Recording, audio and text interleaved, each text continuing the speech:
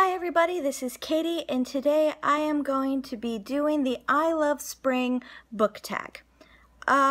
This was a book tag that I saw a couple people do, including SimplyABookLover and a few other people, and I really thought that this was a really creative and unique tag, and I thought that I would do it.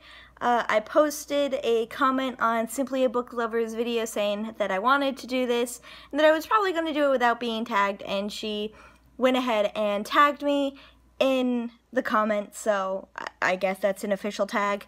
The first question of this book tag is, how is spring where you live? I live in Southern California, where it is bright and sunny most of the year, other than summer where it's crazy hot but still bright and sunny.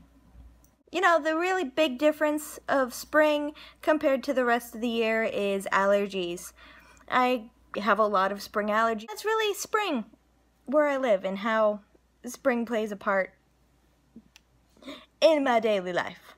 Second question in this tag is the most anticipated book release of this spring, and this book was released on March 29th, and I went out on March 30th and I bought it, and that is a Kingdom Keepers novel, The Return: Legacy of Secrets by Ridley Pearson. It's the second book in a spin-off trilogy from the original 7-book series Kingdom Keepers that Ridley Pearson came out with starting a long time ago. And it was really kind of the book series that got me into reading, because I am a huge Disney fan, and I just thought that it was fantastic that the park could come alive after dark. The next question is, show us a book cover that makes you think of spring. And I am going to go for Once Was Lost by Sarah Zarr. This makes me think of spring because of the flower and kind of like the misty hues of blue and green in the background. Grew up in New Hampshire, and these sort of color schemes are very common for New Hampshire, so it made me think of where I grew up in the spring of that time. So this book cover just really kind of makes me think of home and where I grew up, and with the flower and the spring.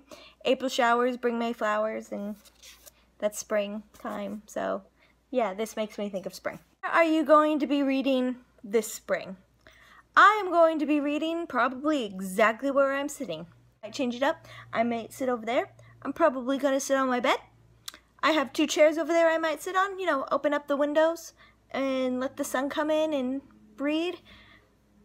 Next is find a cover with the sun on it. And this one was a little hard because not many books have the sun on them, I found. But I did find one, and that is Inside and Out by Stephanie Taylor. There's the sun right back there. It's setting or rising.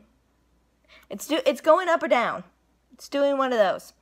And this is a really quick, short read, but it's really nice. I did a book talk on this if you are interested. I believe it was the first video I've ever done for rapid reviews, and I will leave a link to this in the description below. The next question is, what are my favorite spring reads? In spring, you know, you get like the whole spring cleaning aspect and starting fresh and new and kind of digging yourself out of the little cubby that you've put yourself in during winter. And so with that, I'm going to choose 2 books that I got brand new for favorite spring reads because they're new and they're fresh. And first of these 2 books that I pulled was A Darker Shade of Magic by V.E. Schwab.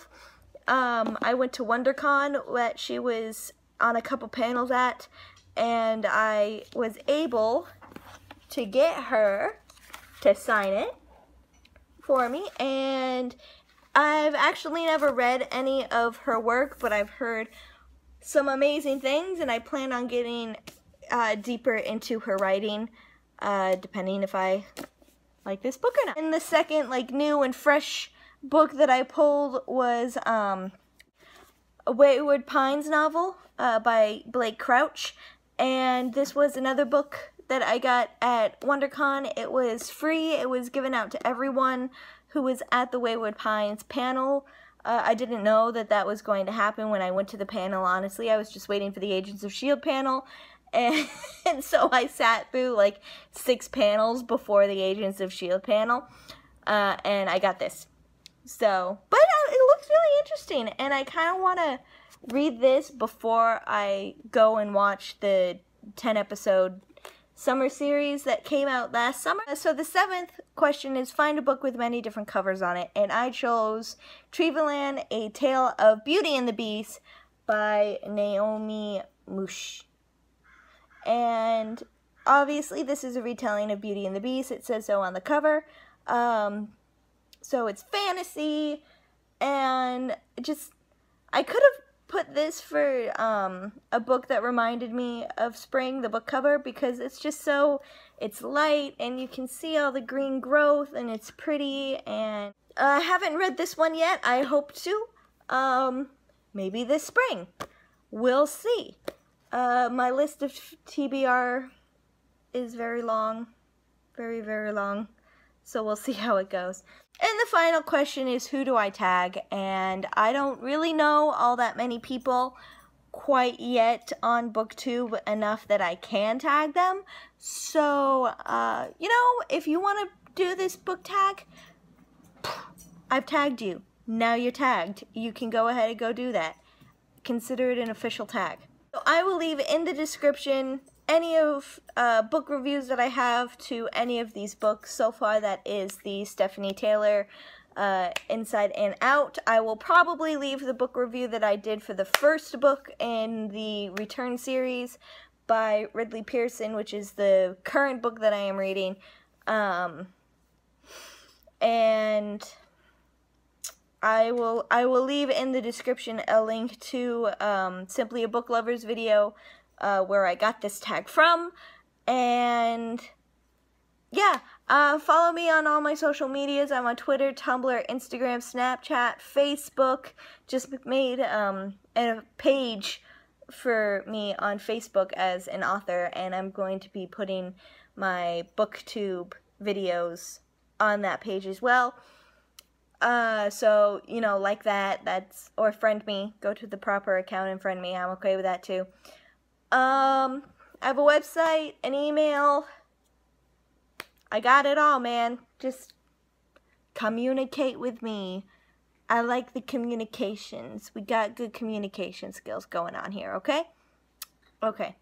So, insert a creative outro here, and I will talk to you later. Bye!